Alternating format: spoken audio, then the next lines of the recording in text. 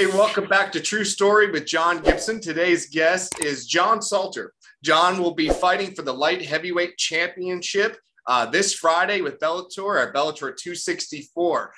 John, how are you doing? I'm doing great. How are you? I'm great, man. I'm great. So, first and foremost, let me ask this. How are you feeling? I guess I saw on Instagram training camp is officially done, right? So how do you feel? Good. Very rarely do I get out of training camp without any small injuries at least. And I think everything went well. Nothing's banged up. Everything feels good. Weight's better than it normally is. So really kind of perfect. Awesome. So cruising into fight week, sort of on target. It's wonderful, man. I'm so excited. We go back a little ways, and obviously you're a friend of the show. You've been on the show before. Obviously been a fan for a long time, but you're so deserving of this title shot. I appreciate that. You really are. You've been in the mix, in the title talks and contention since really 2018, I feel like. And, 10 submission wins, 7 KO wins. This is truly your time. So, with that, I actually just want to sort of pick your brain really quick and ask, what's your sort of your assessment of your opponent, Gegard? What do you feel like he sort of brings to the table? The thing is with Gegard is that there's really nowhere that he's not good, and you can say that about a lot of people. But most people still make mistakes. Even people that are really good at things, they make mistakes places. The big thing about Gegard is he just doesn't make mistakes. He's so tight everywhere. So he's not a guy that you can wait for his mistake. That's kind of what he does. He waits for you to mess up. He takes advantage. So you got to kind of force him into a fight he doesn't want to be in. And the worst thing I think so many people do is go out and go, well, he's going to take it slow. I'll take it slow. And you're never going to beat him that way.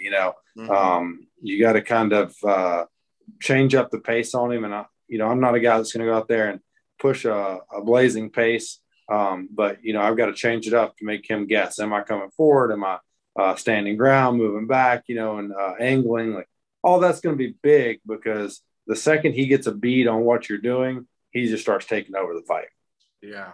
Yeah. Wow, that's a great assessment. That's great. That's awesome. I also wanted to take a moment while we're sort of just discussing sort of pre-talk stuff and give you an opportunity. I know it's really hard after the fight, but ahead of time, is there anyone, maybe cornermen, coaches, or anyone you'd like to sort of give a shout out, some recognition to going into the fight?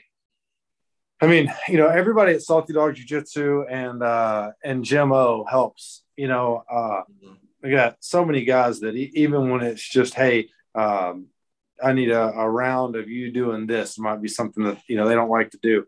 I'm doing a lot of my sparring with Jamie Pickett, who's got a long, fast jab like Gegard. I got Trey Woods, who's got a good right hand, and he walks you down like Gegard does. Got Brian Barberina, who's always throwing at weird angles that it's hard to see anything coming, and that's Gegard's, does that. You never know, what's coming. And then, when you go to grappling, I got Chris Honeycutt to wrestle with, who's a stud, Tom Lane, who's a Division I All-American, Joe Selecki, not in my weight class, but so much time spent in cardio and grappling with him. And then,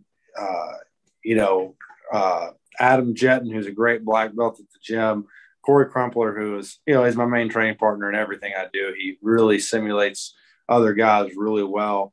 And it goes down, through there. There's so many guys at the gym. I can't name everybody who give me rounds of, well, I need you to just throw butterfly guard at me this round. I need you to just work on holding me down this round, and just so many good guys like that. Does a good job. Yeah, I'm so great to hear that you have such a wonderful sport network, and such a great team behind you. John, it's really you're so dynamic, and it's crazy because I believe your last 2 fights were won by submission. I know at least the last one was triangle, but oftentimes you have several KO victories. But as you described that, I can't wait to see the fight and how dynamic it's going to be, because you have a lot of first round victories too. I mean, I think a lot of people maybe sleep on that.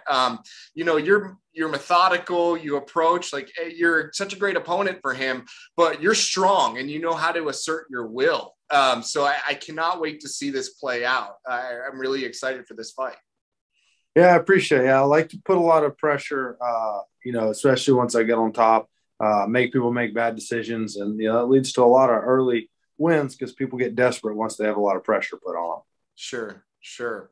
Yeah. Yes. And I think, again, you have all the tools. With all due respect to Gegard Mousasi too, you're just so well-rounded. You have all the tools from your grappling, both wrestling and jiu-jitsu, as well as the KO power, and your kickboxing is amazing as well. So I can't wait to see this fight.